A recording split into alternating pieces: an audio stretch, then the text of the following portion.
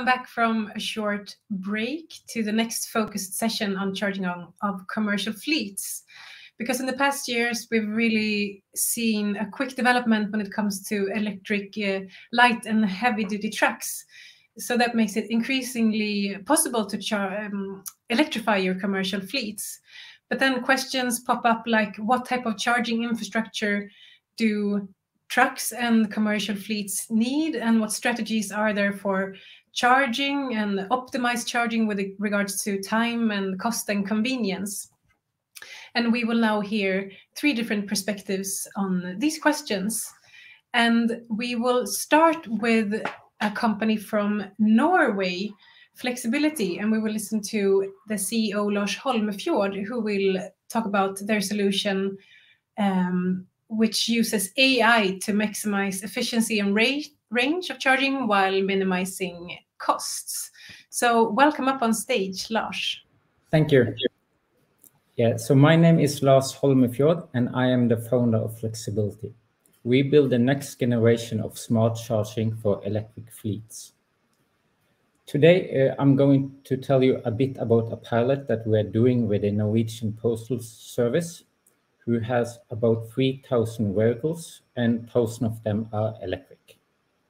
I have previous about 15 years with experience with development of decision support and daily energy management for Statkraft. Now we are looking into the future, and we believe that our new logic will help many new electric fleets the next 20 years. So let's start and look into Posten and their needs. What do they need for their fleet? Posten is one of the biggest fleet owners in the Nordics, owning several companies providing logistics in the Nordics and in some European countries as well. They operate 3,000 vehicles, and they're planning to go fully electric within a few years. So it's important for them to find a good, cost-effective solution. Together, we are doing pilot, focusing on cost and environmental footprint.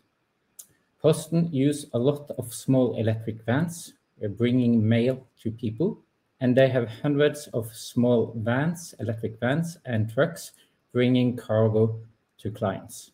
They're also planning to electrify the heavy heavy trucks to electric EVs.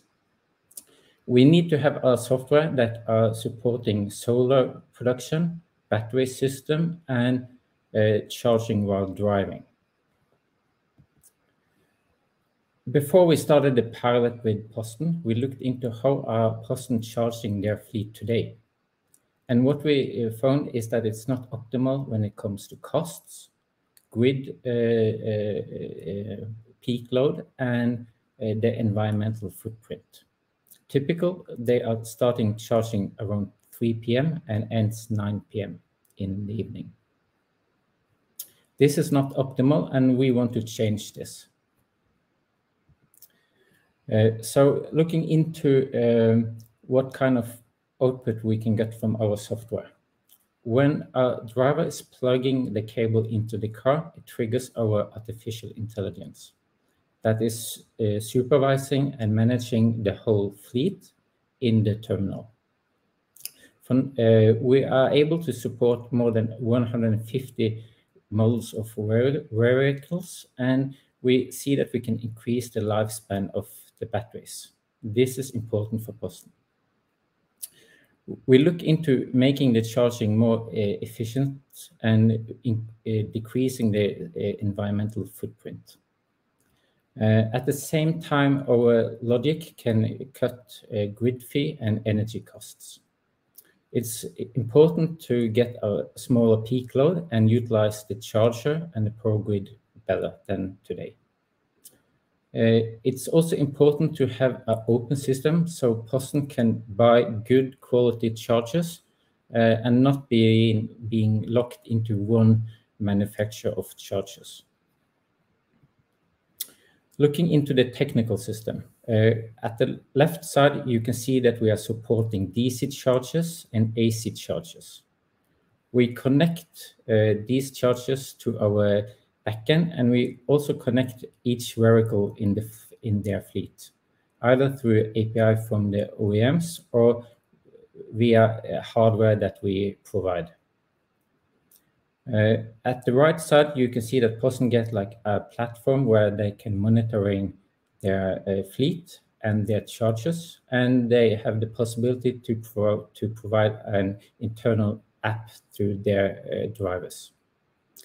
Our kernel is fetching all needed data, so they don't need to fetch the data. So it's important to get trading data, data from the power market and the grid to optimize the process. When it comes to the dashboard, we are providing like a plug-and-play dashboard where people can analyze historical data years back or what is happening the last second. It's also important for person to look into the future and see what is their charging needs. It's important also because the vehicles are a bit more expensive than like diesel trucks and vehicles. It's important to look into how to extend the battery lifespan. And this is our logic working with continuously. So we are improving how the OEM are able to extend the battery lifespan. To wrap it up, environmentally, it's important to save energy, and it's also good for the costs. It's also important to extend the battery lifetime, improve the CO2 footprint of your fleet, and save costs so your fleet is more competitive. Thanks you. Yeah, so I think that was the last slide. So thank you for your attention.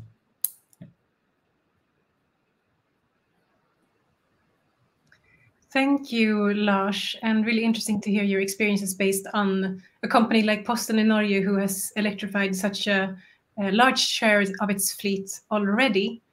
And I'm sure we will have many questions for you later in the panel discussion. But for now, we will move over to Sweden and to Johan Klintberg, who is head of operations at Novoleap, a Swedish company that, among other things that Johan will tell you about, is investigating a platform solution for shared charging infrastructure for commercial fleets. So welcome, Johan.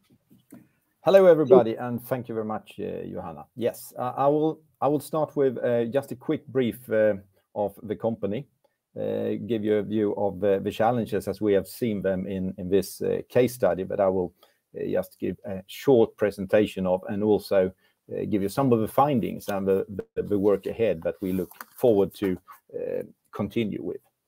So starting with the company, we are a company with a mission to facilitate the green transformation of the transport industry. And what we do in our daily lives is helping companies to navigate through their electrification journey. And to our help to be able to do that, we provide electric light commercial vehicles with a modular architecture that we are realizing through means of converting both new and used vehicles. Together with that, we provide a smart software, which is an enabler for the efficiencies that we want to reach. And that is realized through IoT technology and, of course, data collection and analysis. On top of that, our offering also include EV fleet as a services for customers with very large fleets. So that was the sort of short end of the company. Going forward then to the challenge, we all are aware of the climate change that we're facing now, and we all know that we have to change and do things in a different ways going forward if we are going to continue to live on this planet. For the transport industry, that change is substantial, and we here in this call all know that the change has started already, but there are challenges ahead. And what we have found so far is that also seen from the presentations earlier today, the high prices of the electric light commercial vehicles mentioned in the UK, the difficulties with charging mentioned from Norway, we have several challenges. And what we are seeing is that there aren't enough electric vehicles in the market today, not with the price levels and not matching the needs of the customers that we are talking to. Secondly, the charging availability is a major obstacle, and it provides uncertainty and planning complexity for our customers. Opportunistic charging is not an option if you have deliverables to do and if you have different conditions for your goods as well that you need to live up to. And if we look at the fleet owners of the large transport fleets, the sustainable transition is very complex. It involves a number of new elements for consideration that has an effect on the range, and that tends to present itself to a problem. So what we have done is we've done a pre-study where we, faced with this complexity, we worked with a set of customers and partners to address some of the challenges related to this charging infrastructure side. And what we wanted to see was if the collaboration between different companies sharing charging infrastructure was possible. And also, if that, then it was possible, is it actually presenting itself with cost savings that could accelerate the electrification? And in addition, we also included an element of modular battery strategy in order to actually realize a lower overall CO2 emission. And together with that, of course, the lower investments in the vehicle fleet. And this study was then partly financed through the Swedish Agency of Innovation, Vinnova. What you see here on this slide is a very, I'm afraid, very, very simplified view of some of our findings. And here we see delivery destinations in the area of Stockholm in Sweden for the participating companies.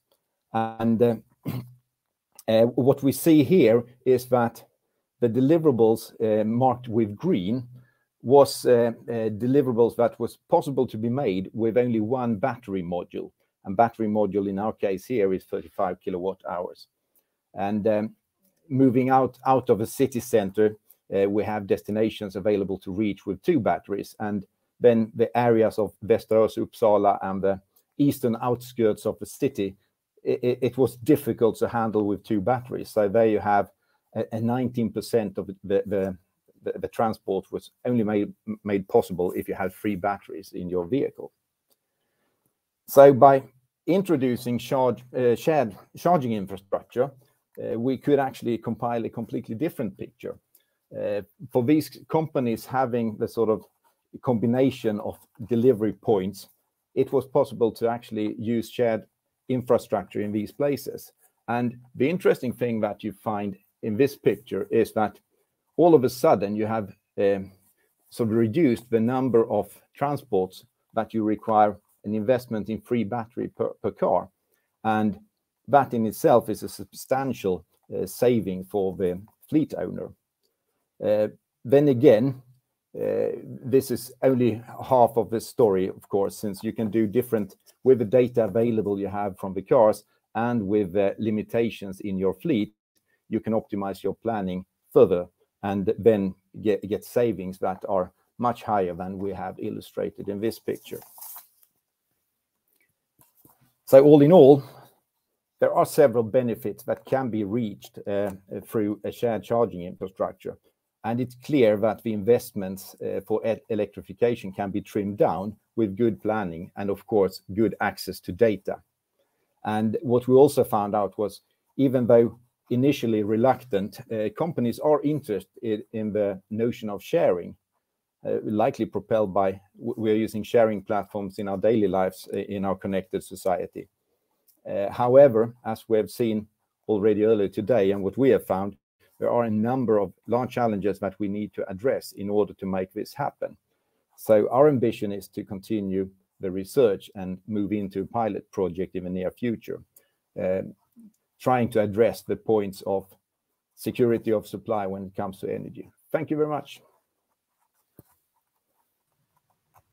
Thank you, Johan, and I think really interesting with your reflection on sharing, which we do with more and more resources in society now. And we will move on to the next presenter from the UK, and we have Paige Mullen, European Program Manager at Nuvve, that provides vehicle-to-grid and aggregation for, among other things, commercial fleets, including cars, vans, and buses. Welcome, Paige. Paige, you are muted, so you need to unmute yourself.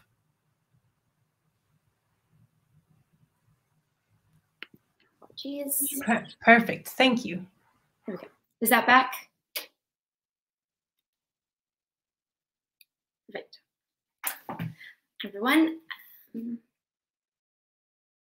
So Nuvve bridges the gap between the transportation and the electric industry. We focus on vehicle-to-grid, but also aggregating fleets in a variety of different ways with electric vehicles and tapping in stationary batteries as well.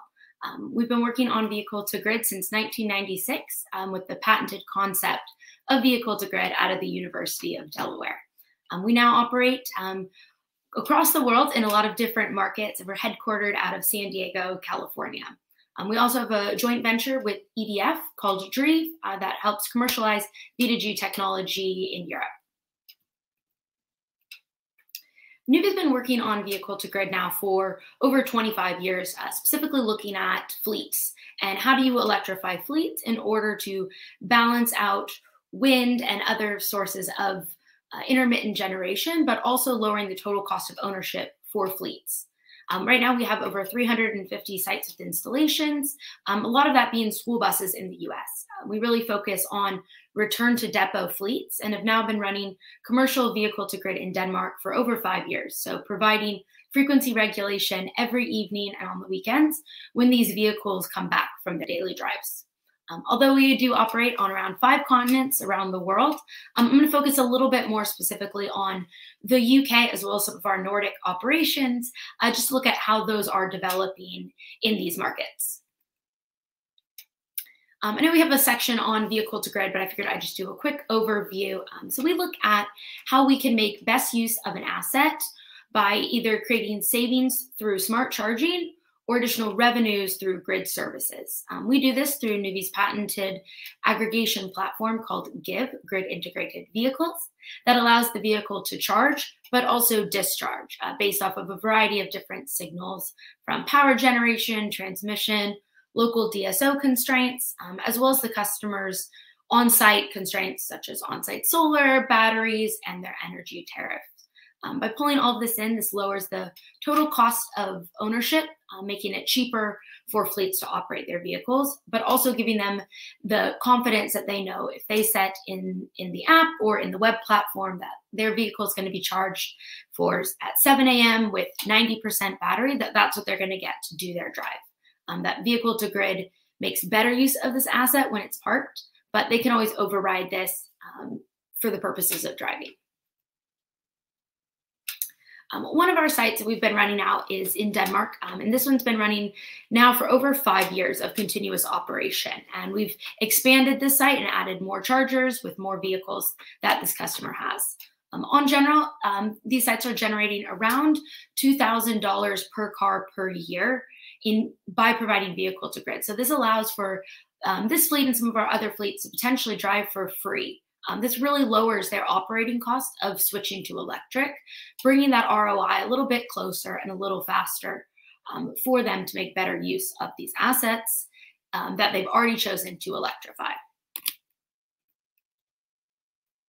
And it's not just in Denmark, but we run V2G in pretty much all over the world. But again, looking primarily at return to depot fleets. So whether that's school buses in the US, which you can see here, some of these big yellow buses, to emergency power backup and Nissan Leafs running in Namibia with UNDP, to delivery vans coming and going every day here in the UK.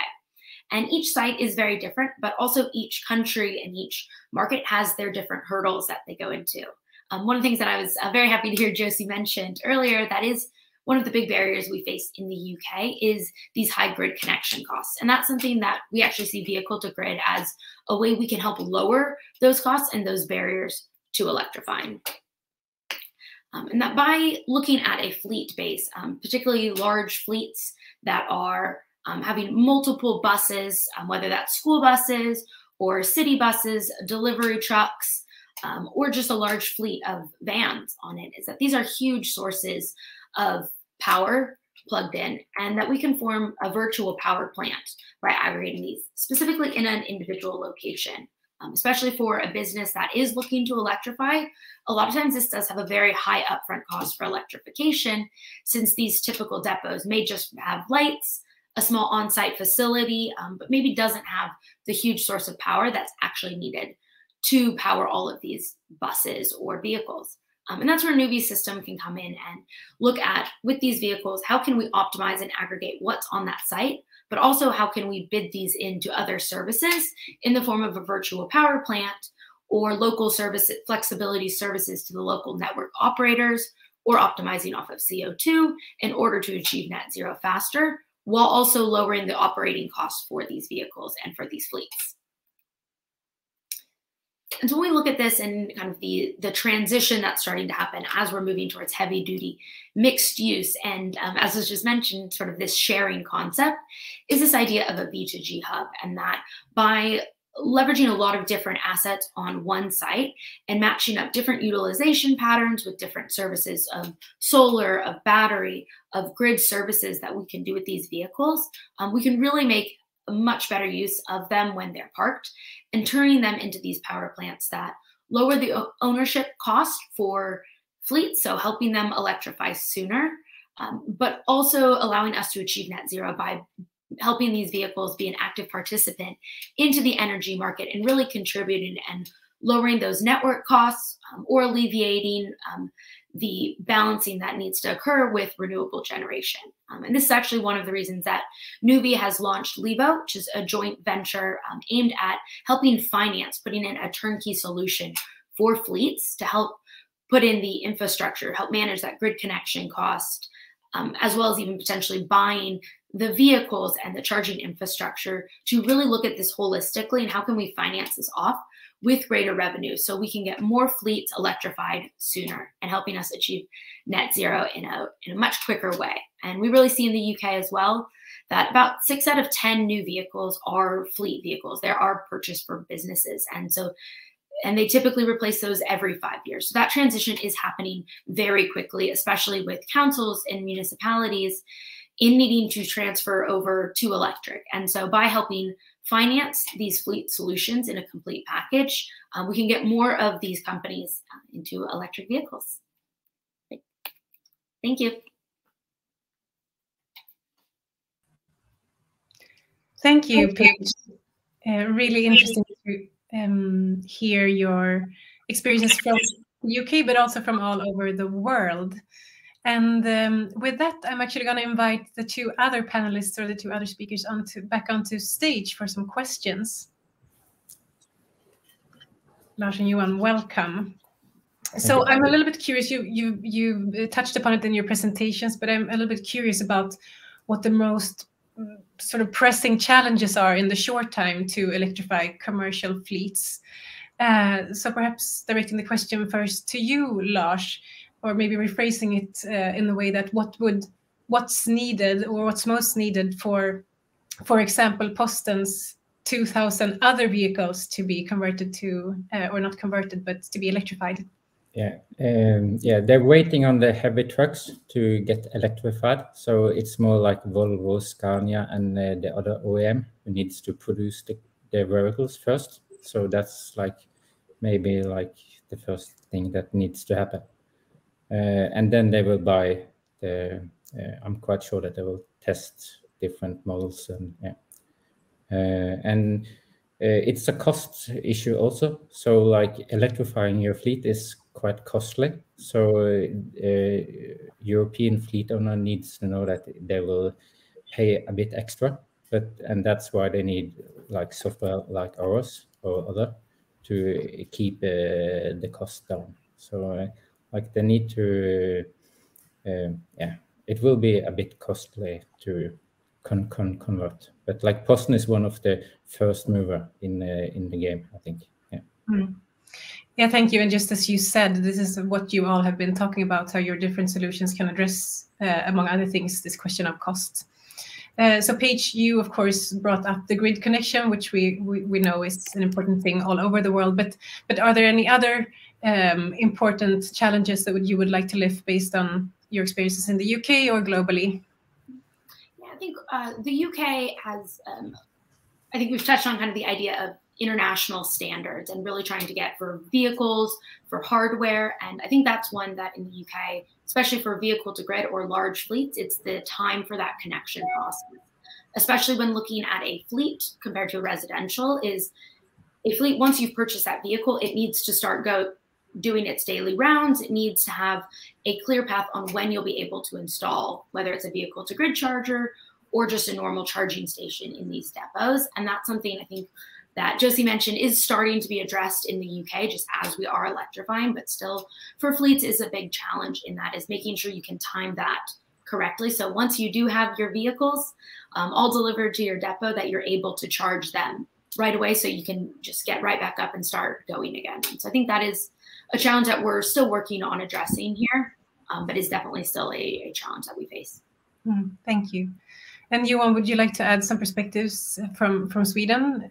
Anything to add to what Paige and Lars has brought up?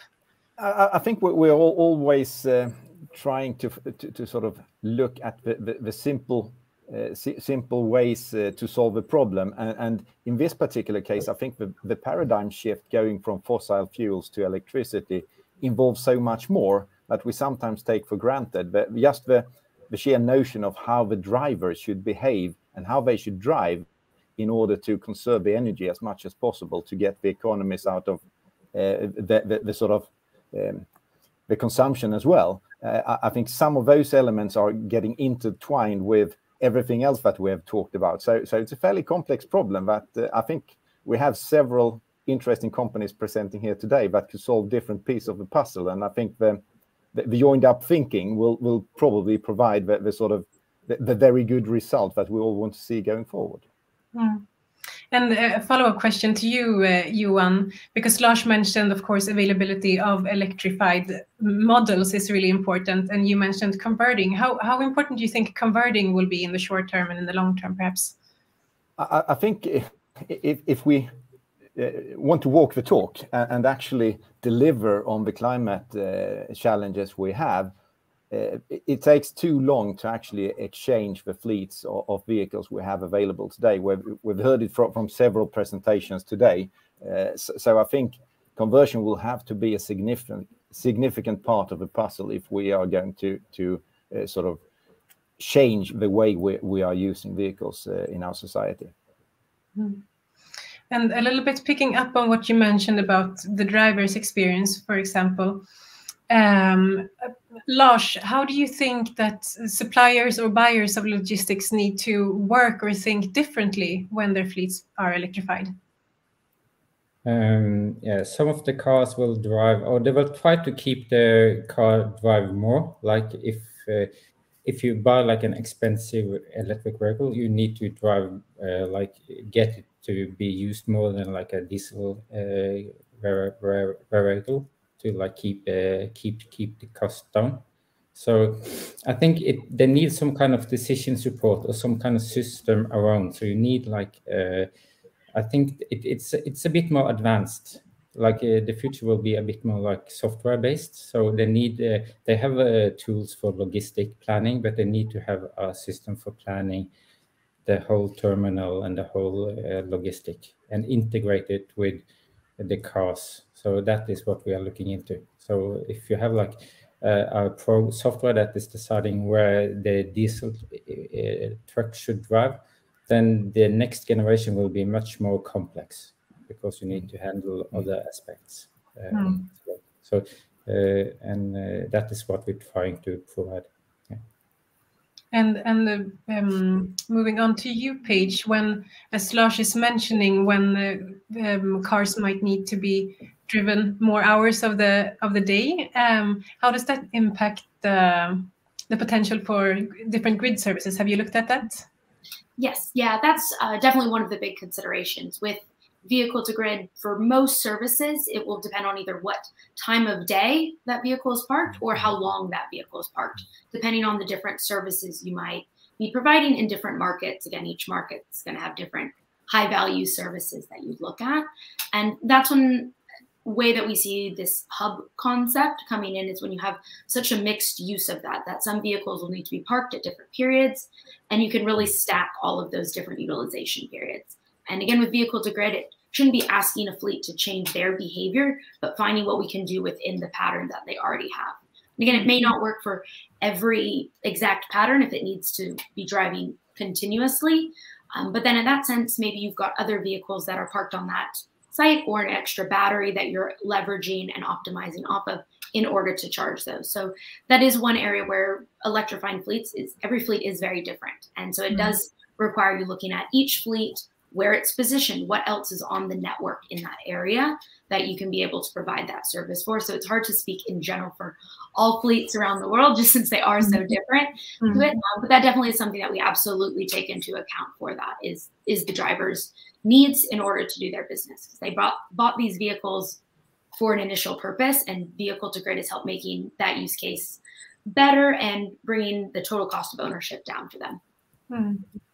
Thank you. And I know that might be a hard question to answer, but do you have any general conclusions or takeaways about the potential of providing grid services for example, school buses as you worked with, or delivery vans, or perhaps other commercial vehicles like taxis? Do you have any conclusions on that or takeaways? So I think school buses is a really exciting one from an electrification standpoint. Obviously, that's a little bit more US based, just from school bus, the nature of school buses. But in the US, most of the US, specifically California, their peak periods is in the middle of the summer. And if you think of the utilization of a school bus, it drives just to school in the morning, picks up kids, drops them off, and then in the afternoon takes them home. So it's parked during the middle of the day and then all summer during the peak period. But it's also a very large battery that's needed in order to move that. And they'll all park at a very large bus depot. And so from an optimization, and when we talk about the use cycles of those, there's a really great opportunity for those because of the times that they're parked and the duration that they're parked. So that's really where we see a lot of value in them. And then as you start to layer in grid resiliency, emergency power backup, being able to drive these buses and provide that backup if you require a power shutoff like we've seen in California, or the grids failing in Texas, that there's other ways you can provide that backup with these vehicles, again, depending on the utilization. And for a lot of them that we've seen, such as our fleets in Denmark and the UK, is they're typically, because of the types of vehicles we have that's been mentioned, they're your Nissan Leafs, your Nissan ENV 200s, just since those are the commercially available vehicle to grid vehicles through the Chatham standard right now, although more are coming out. And they typically leave every morning around the same time, 7, 8 a.m. will do their drive, and then they're back around 5 or 6 o'clock at night. And so they're able to provide those services throughout the evening and recharge up when there's typically more wind on the network. So then it's charging out lower periods of carbon intensity. Thank you. And I'm going to have some questions from the chat here, but I've seen both Johan and Lars nodding. Anything you want to add on what Paige was Yeah, I can add, like, as a fleet owner, you should get like access to the vehicle data. Ask for that when you buy a vehicle. That's important for all fleet owners. So before you buy the vehicle, ask if you can get access to data. Without data, you don't, or you're not able to manage your fleet in a good manner. So, like when we electrify a fleet, please ask for access to data. So, like, the OEM should be able to provide data from to fleet owners. And if you don't get that, it's very difficult to manage your fleet in a good way. So you need like battery status, temperature of the battery, and data like that. So then you can get good solutions providing decision support for your fleet. But without that kind of access, you are struggling. That's perfect, Lars. That's actually a question that I sat with about access to data. So you answered it before I could ask it. What about you, Johan? So no, it's very true. Data is the key to a lot of those things. And in order to realize the benefits that Paige are talking about as well, it's important that you know and make good use of your data. Otherwise, it's sort of, it's just another dumb vehicle. So we need to get smarter and also utilizing the scarce availability of power as well. So Thank you. So I'm going to see if I have some questions from the audience here. Let's see, from Keith Budden, a question about grid upgrades, I think. The key challenge, as I see it, as Keith sees it, is as to who pays for the grid upgrades required at depots for commercial vehicles. Many of these depots are on short-term rents too. So who should pay? The van operator, the landowner, or the taxpayer, or perhaps even the depot owner? Do you have any perspectives on this question, any of you? I think it depends if you actually need to how you are going to use a vehicle to grid type of solutions. You can use that in your own business as well, and then that get into another regulation story, at least in the Nordics, on how that is allowed to be able to reuse electricity in different ways from a fleet that you have that are standing idling during day, for instance. So sometimes you don't have that much of investment. However, should you use it in the grid, then of course we talk about heavy investments, and that's probably leaning towards the operator rather than taxpayers and landowners, I guess. I could maybe try to, so this is an issue that we look at, and in Norway, like the one that asks for more connection access will need to pay if it's needed to be invested. So they need to pay their share of the connection. So, and it can be quite costly. So for example, if a terminal node use about 1 megawatt and we need to upgrade to 4 megawatt, it will be a lot of money going only to upgrading the grid outside of the terminal. So that's an important part of using decision tools to find out how much do you actually need to upgrade.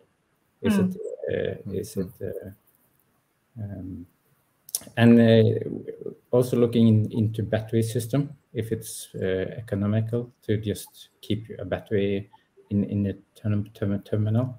And in Norway, it's very cheap to get like connection to grid. So normally we just connect and we get like the access that we need. So it's quite strong power grid. But in UK, maybe you need more batteries, I will assume. And I think off of that as well, it's looking at the batteries on the site or other things that you could put in. And I think a big one too that Josie sort of mentioned in her talk, I think at the beginning, which I think really set the scene for this question, is starting to look at pricing upgrades for what's actually needed, not always necessarily going in with the worst possible situation, but how can we look at other forms of local flexibility that maybe instead of adding a cost, this can actually alleviate a congestion and allow for more EVs or more solar to come onto that DNO's network. And I think that's a big shift we're starting to see in the UK as we're shifting from DNO, where it's build out wires to connect this, to having to build in that flexibility and look at this more on a holistic level. And so I think that is, I think coming from Keith, I know this is a really big topic that we're seeing in the UK is, and again, who pays for this and how that needs to go. And I think it really comes down to also starting to look at from the DNOs, how are we going to price this? Because I think sometimes we're overbuilding out our networks when we could start putting in fail-safe switches, getting other forms of flexibility, especially when we're looking at large depots that are starting to electrify and huge amounts of EVs coming on. Is we can't just build out the network. We need to build in flexibility. And I think that provides a great opportunity for any form of EV and flexible storage, that now you've got other revenue streams you can put in to help now those companies that maybe would have initially been turned off from electrifying purely for a grid cost. But now that's another revenue stream. They can alleviate congestions further down on the network, and maybe they're actually able to electrify more. And so I think that's where we can look at EVs as either part of the problem for the cost of the DNOs and the DSOs as they're electrifying, but also as a way we can bring on more flexible assets onto our networks. It's just a mindset. Yeah, and I think that also ties back to what Johan said in the end of your presentation about sharing resources to really use the electric grid infrastructure that we have in place more efficiently rather than just building more, although we of course need to do that as well. Our time is running up, but we have one more short question that I became a bit curious about myself. So let's see if anyone of you have any answer to this. And it's from Sten Vandel. And the question is, does anyone offer ownership of the batteries in commercial vehicles? Have any of you heard about such a business model? Indirectly, if like a fleet owner is leasing the car from like the OEM directly, I would say like you're just borrowing the battery. So I think a lot of players are just leasing the vehicles for, in average, I think it's 5 years. So yeah. I think we'll start to see more of this as more fleets are electrified and people are looking at more creative business models. So I know there's a few companies that are starting to look at this concept of separating those out, but I think that also requires some buy-in from the OEMs and how the auto manufacturers want to look at that. And that's looking at kind of changing their ownership structure for that. So I think we'll start to see that in the future, but I think there's definitely a need of multiple players to join in on that. But I think right now the main one, yeah, as Lars mentioned, it's leasing for that and how do you underwrite that battery costs. Thank you, Paige. And we'll have to wrap up there actually to move on to the next point in the program, the networking sessions. But thanks a lot, all of you, for really interesting presentations and discussions. Thank you very much. Thank you. Thank you. So we're moving on to networking sessions before we get to lunch. And this point in the program is something that I'm really excited about. So I'm going to show my slide here. Perfect. So this is a point in the program where you will be able to get more interactive and deepen the discussions around a number of topics with each other. So we have 60 different network sessions, and 4 of them are hosted by companies that will lead discussions about a number of really interesting topics. So we have the Norwegian company Current that will lead a discussion around what the critical components are for an EV fleet charging management solution. So focusing on key areas for fleet managers electrifying their fleets. Then we have Vattenfall from Sweden leading a discussion around learnings from the electrification of commercial fleets. So they will present the 5 most relevant learnings based on the projects that they've carried out within this field. And then we have Kiel University in the UK that will lead a discussion about what the barriers and potential solutions are to providing on-street charging based on a project that they're carrying out together with Innovate UK and Lesla Limited. And then we have EC, who will lead a discussion about, I think they named it the social divide. How can we ensure public funding provides the infrastructure to the future EV drivers as opposed to the typical EV driver profile of today? And in this discussion, they will also present an example from charging infrastructure rollout in Amsterdam.